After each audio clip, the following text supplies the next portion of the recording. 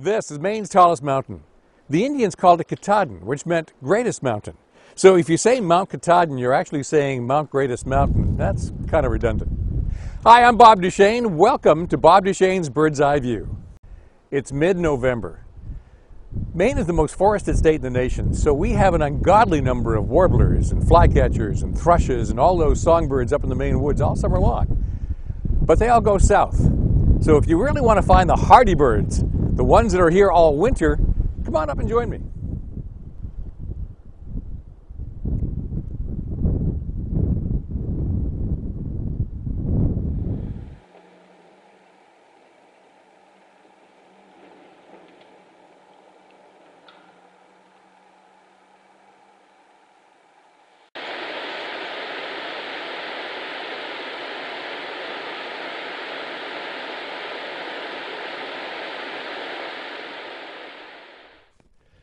So this is a logging road in the North Maine Woods. Walking dead ahead of me, Chesuncook Lake, Umbazookskus Lake, behind me Chamberlain Lake, Telos Lake. So the reason I'm here is because there's a lot of black spruce in this area. That's what I look for when I'm looking for woodpeckers.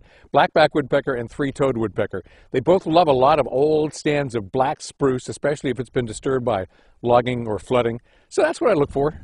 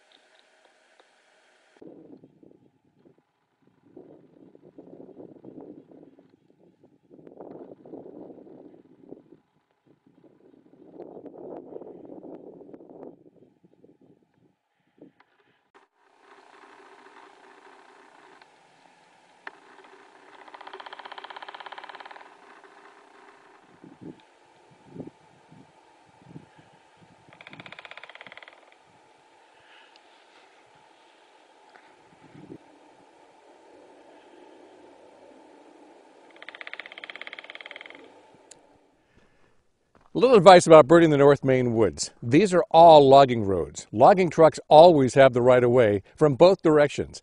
Don't park on corners. Don't park in the middle of a bridge to look at the view. Don't stop suddenly in the middle of the road when you can't see traffic coming just to watch a moose. Get out of the way. Logging trucks have the right of way. Gas. Make sure you get a full tank before you come in. Spare tires. These roads are rough, and a spare tire is not uncommon up here. If you've got a spare, bring that too, because I will bring 2 spares now and then. Make sure you've got a good map because all these logging roads look alike.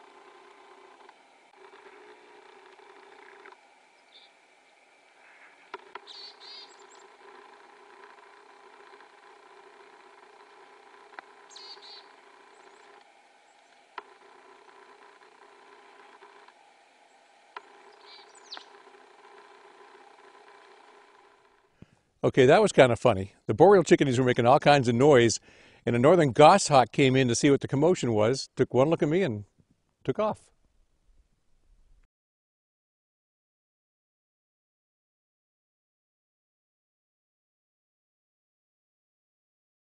Oh, thank goodness.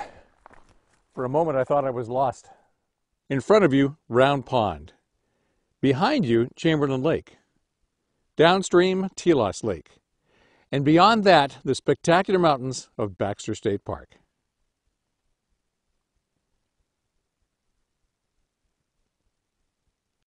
All right, 2 days, 2 nights in the North Maine Woods. How did we do? Well, let's see. There are target species with the boreal specialties that are up here. We had 3 blackback woodpeckers. Pretty sure I heard an American 3-toed woodpecker, but I can't count it because I didn't see it.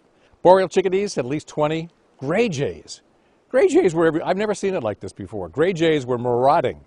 Family groups had gotten together to form flocks of 6, 7, 8 at a time. And they were all vocal, so that was pretty cool. 1 spruce grouse. Expected more. On the other hand, I got 15 ruffed grouse.